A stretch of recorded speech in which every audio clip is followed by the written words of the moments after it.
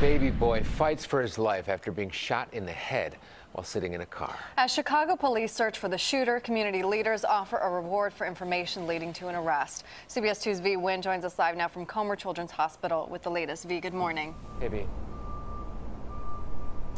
Good morning, Aaron. And Mike family is praying the one-year-old boy will make it through, but his grandfather told me off camera earlier this morning that things are not looking good for his grandson Chase, who is now on life support. Now, detectives spent Thursday night looking for evidence and surveillance video in the Washington Heights neighborhood. The shooting happened around 5:30 p.m. at 99th and South Troop. Police say the one-year-old boy was sitting in the back seat of a parked car. He was in the car with 4 other people, 2 women and 2 children ages 5 and 4. When police say a dark-colored sedan pulled up, someone got out and started shooting at them. The one-year-old was shot in the head. Police say a relative drove him to Little Company of Mary Hospital. He was then transferred to Comer Children's Hospital in critical condition. Loved ones have been here ever since. Now, Father Michael Flager, community activist Andrew Holmes, and Reverend Corey Brooks are now offering a $16,000 reward for anyone with information